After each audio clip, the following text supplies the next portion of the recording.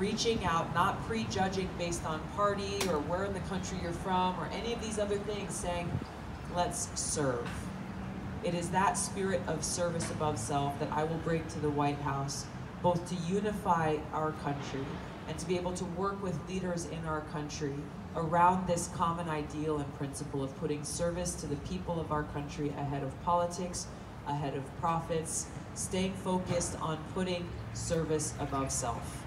You talked a lot in your speech tonight about, foreign policy kind of, a focus on that needs to happen before we can take care of, things at home sometimes. I guess how's that been received as you travel around Iowa? I know people here have a lot of internal issues on their minds. So, True. Yeah. The message that I'm bringing about working to end this new Cold War and nuclear arms race, ending these counterproductive regime change wars and bringing our taxpayer dollars back towards serving the needs of our people is actually a message that resonates with people from all across party lines. Democrats, Republicans, Independents, Libertarians here today, and people who represent the diversity within our political system. Recognizing we can agree to disagree on other issues, but seeing that this is the central and most important issue as it relates to the job, the most important responsibility the president has to serve as commander-in-chief. Right. And once some of those things are addressed, here in Iowa, we're getting hammered by climate change and different impacts from that. Like maybe people on the coasts don't realize that the Middle America is also. Yeah.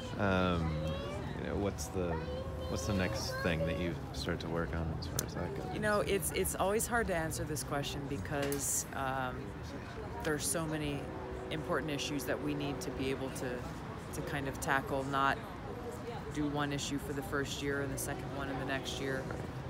We've got to be able to do more than one thing at a time. I know healthcare is an issue that's top of mind for most folks, especially those who are living paycheck to paycheck and who are fearful of that medical emergency or loved one falling sick that they won't be able to afford to get them the care that they need, and that shouldn't exist here in this country. We already pay far more for health care than any other country in the world, but we're still seeing worse outcomes. We are still seeing so many people. Every single day I meet people who can't afford the insulin, people who are on Medicare and private insurance, and they still can't afford to get the medicine they need. That just speaks to the need to get the crony capitalism out of our healthcare system. Make sure, as president, big insurance and big pharma will have no seat at the table as we are crafting our legislation to bring about real reform to our healthcare system that would basically provide quality healthcare for every single American automatically. We all pay into it, similar to how we all already pay into Medicare now, while still bringing down the cost of healthcare, expanding its reach. And if folks, they want to supplement that or they want to purchase private insurance on their own or through their employer, then they're free to do so. But that does not detract or take away at all from our ability to ensure quality health care for everyone.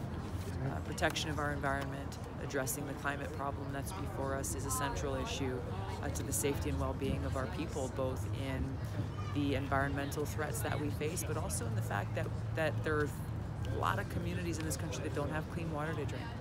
They have poisonous, toxic water coming out of the water fountain or out of the tap. Basic infrastructure needs that have to do with clean water, clean air, and making sure that we've got a safe community, a safe place for not only us, but our kids and their kids and generations to come.